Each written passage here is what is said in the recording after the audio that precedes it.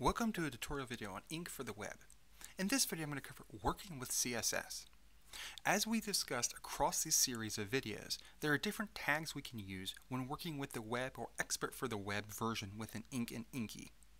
We've talked about in previous videos we can use the image tag to include images, we can use the author and theme to change the author and theme. Those are more meta instructions or meta tags. We can even use the clear tag as covered in a previous video to clear text across the screen. The tag that we're discussing in this video is class. So notice here we have text. At the end of it we have tag, in this case capitalized, a colon, and then the name of a CSS class. In the cases of line 6 it's show top. In the case of line 10 it's make green. And again over here on the left hand side the preview doesn't really know what to do with that. So where are these two CSS classes defined? Well, as we remember, when we first did an export for web, that was file, export for web, it created a new folder, and within those folder created files for us.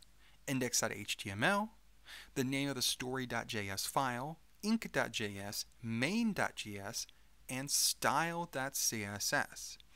Well, that's where their styles are defined.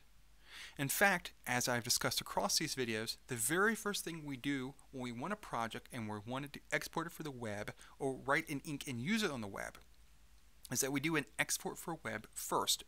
Creates that folder and creates these files for us. So I'm edited the style.css file and I'm using Atom to do that. Atom is an open source editor for doing things like that, but you could also use Notepad and other tools like that.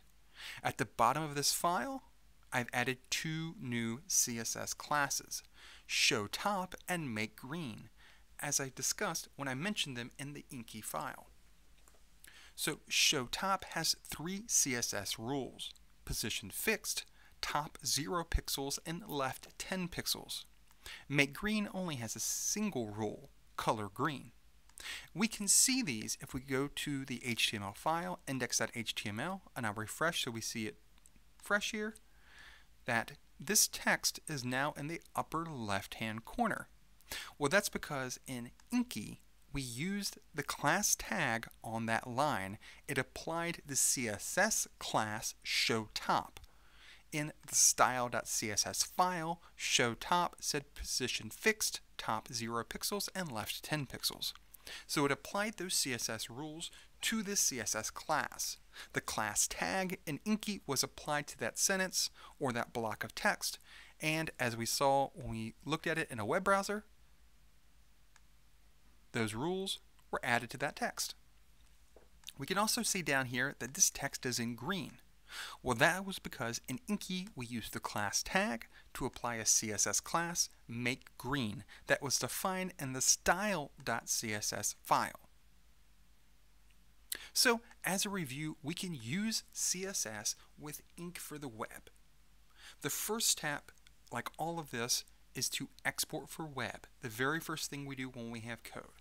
It will create a folder that we can name, and it will create the initial files for us. Index.html, the story.js file, ink.js, main.js, and style.css. Then, once those are created, we can change those files. We can go into style.css and change the CSS rules. We can also add more CSS classes.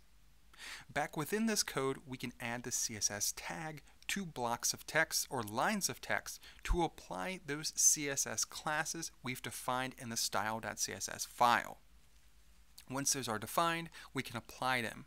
To see our changes once we've exported for the web at least one time, as I discussed across these videos, we go back to File, Export Story.js only, go into that folder as I've already done here, save, replace, come back to the HTML and refresh to see those changes.